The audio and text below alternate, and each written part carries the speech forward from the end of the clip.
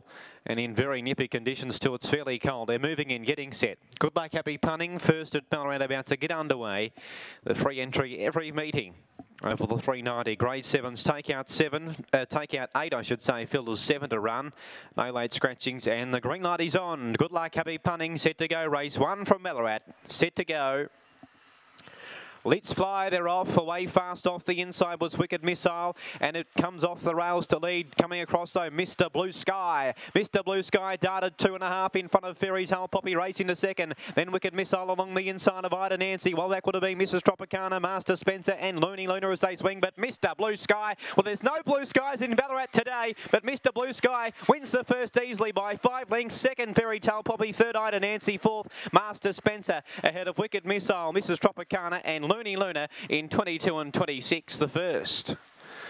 Mr. Blue Sky for Matthew Marshall. Punters knew what they were doing. 220 into 175, wins easily. Bolts in, runs them into the ground to win race 1.